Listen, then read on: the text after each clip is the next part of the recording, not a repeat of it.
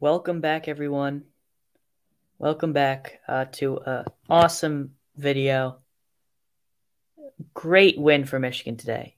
Now, for those who don't know, Michigan was playing Iowa basketball tonight, a top 10 clash, and Michigan looked really good.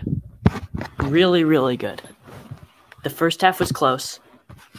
Sorry, I apologize. My dog is coming onto my bed. That's why there might have been some rustling around.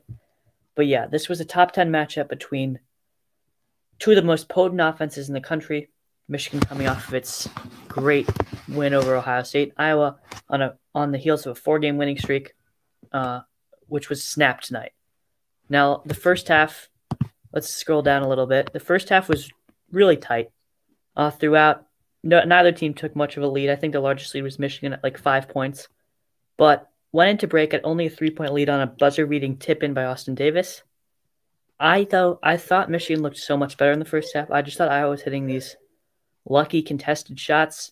Jordan Bohannon hit a couple of crazy deep threes, and Michigan was getting the better look. So I wasn't that concerned by the close start. And Michigan just pulled away. After about the 15-minute mark in the second half, which was the last time Iowa got it within like 2, Michigan just ran on a huge streak and ended the game up by 22 points. Kind of just, as you can see on the scoring chart, a consistent just expansion of the lead. Now let's dive into some of these box scores because Michigan had some really good box scores. And let's actually start at Iowa. The most important player on the court, almost in every game he plays, and Luka Garza, was off from the get-go. Couldn't really make anything inside. I think more of a credit to Hunter Dickinson and Austin Davis on defense than anything else. They were just hounding him inside. Like, just great defensive play. Hunter's long arms were throwing Garza off all game. And always an emergency. I'm sorry. Emergency, Ben. Ben, do you hear me? Yes. You hear me? I need to speak my mind for a second. Okay. For all the Michigan viewers listening, Michigan is not a top 5 team. I just need to speak this. You're going to hear this propaganda from Ben. They are not a top 5 team. I need to reiterate myself here. I'm assuming it's just Tim, Ethan, and my little brother watching. But regardless, Michigan is not better than Villanova, not better than Butler, and not better than the Zags. Peace. Have a wonderful afternoon and evening, Ben. All right. Brad hijacked me. That's tough. We also lost 2 viewers during Brad's little spiel there. But back to what I was talking about. And also, I'm just going to note, Michigan is a top 3 team. We'll get to that later, though. On the rankings. Okay, and in just general. But Luka Garza was thrown off throughout the game. Obviously, I just gave credit to Hunter Dickinson and Austin Davis for that. I think that they were awesome on defense. He still had 16 points, but look at the shooting number, 6 for 19. That's good defense. You go down the line. Joe Wieskamp hit 1 crazy 3, but also Michigan played great defense on him. Jordan Bohannon was probably the best player on Iowa's offense tonight. He was hitting contested shots throughout the game. Off the bench, Keegan Murray was the only one who did anything. He had 7 points. And I will note, Jack Nunge, who's normally a great backup big man for Iowa, went down early in the game. I hope he's all right. He couldn't put any pressure on his right ankle, so it's possibly an ACL issue, but I'm not going to speculate on that. Prayers for him, though, because he's a good player. Let's move to Michigan. Isaiah Livers was great. He's the best shooter since Nick Stauskas, I've said. He's so consistent. He was 4 for 5 from 3, 5 for 8 from the field, 6 rebounds, 5 defensive rebounds, and he stayed out of foul trouble with 16 points. Hunter Dickinson's defense was huge this game. His offense was good, too. 8 rebounds and 14 points and 2 blocks. And he did well to stay out of foul trouble. He had 2 quick fouls, and then he pretty much stayed clean the rest of the game. Best player on the field tonight, or on the court tonight, sorry. Franz Wagner, Mo's younger brother, showing off why he's a top pick in the NBA draft next year. Not a top pick, but a first-round guy. He was 9 for 12. He was doing everything. He hit 2 threes. He was making nice drives to the bucket, going euro, going reverse, scoop and score. He was showing off a great package at the rim. 4 assists and only 1 turnover. He had the ball a lot, so only 1 turnover. That's significant.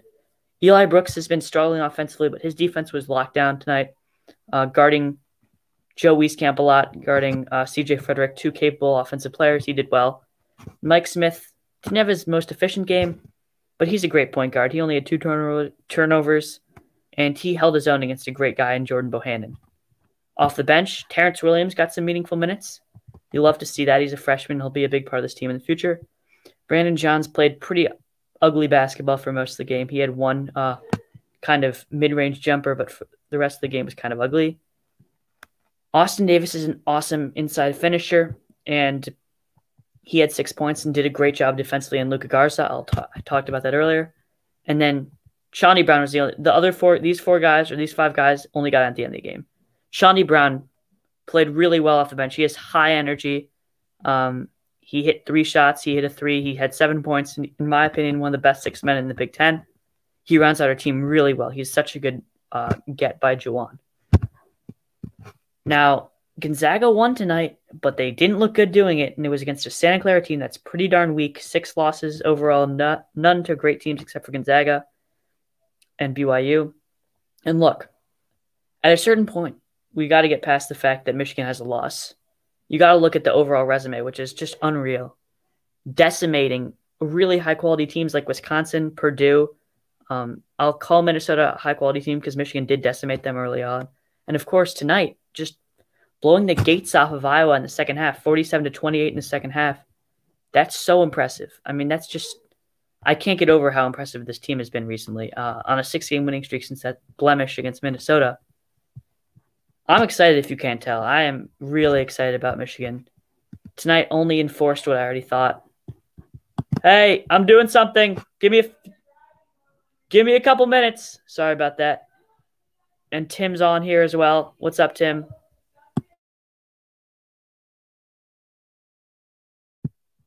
All right, sorry about that. I just had a brief chat with my mom. What's up, Tim? I assume Brad's the other viewer. And yeah, just a great win for Michigan. Baylor also almost lost to Iowa State 2 nights ago. So both the top 2 teams are looking vulnerable. Michigan hasn't looked vulnerable. Even against Ohio State, they didn't look vulnerable. They looked so good the entire game and put it away with relative ease late in the game. If Michigan can go on and take care of business against Indiana this weekend and then beat Illinois, in my mind, they're the best team in the country. I know that's going to be controversial. We'll see how they look against Illinois, and we'll see how they look down the stretch.